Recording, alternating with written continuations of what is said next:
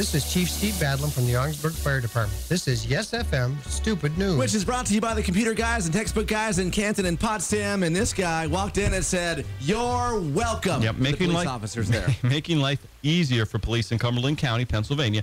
31-year-old Ty Eugene Delp Jr. He walked into the lobby of the police station, identified himself, and then informed the dispatcher that, well, he had no driver's license, was driving a stolen vehicle, and he was drunk too. Oh. Yeah. Police determined Ty's story checked out, and they arrested him on DUI and unauthorized use of a motor vehicle charges. Yeah. There's an honest person right there. I felt bad for what I did. I'm turning myself in.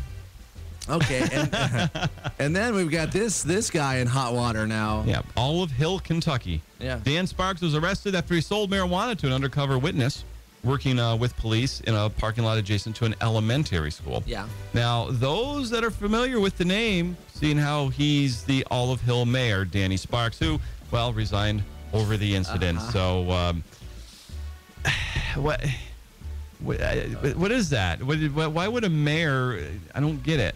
Why? Yeah. Doesn't he get a salary already? You know why he did it, Todd? Why? Because he's stupid.